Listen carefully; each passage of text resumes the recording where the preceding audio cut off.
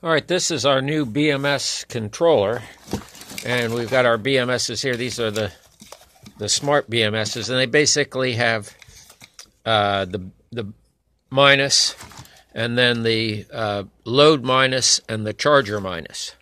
So basically right here is what's inside there, this circuitry.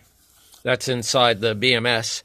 And my new circuit for using this to control stuff is we have our 12-volt power supply and a 12-volt relay with our positive going through the relay there. We also have our other relay for our charge side. This is our discharge side, our relay that controls that. And on our other side, our charge side, our relay goes through here, plus is here, minus is up here, and minus is down here to make these transistors function properly. When the transistor turns off, the charge relay will turn off. When this transistor turns off, the drive relay will turn off. So we got our drive relay going to our drive system, our charge relay to the charge system.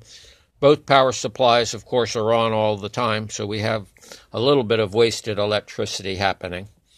Of course, you could turn them both off, both power supplies off with some switch or however you wanted to do if you weren't using the vehicle. That can go on the user end. So that's our new setup. Before we had a different circuit, which I don't have the diagram to show you, but it used one power supply, and but it had two relays, and the key switch turned, basically put this up here. We used one power supply that we'd switch around between the two, but required, a relay to do that.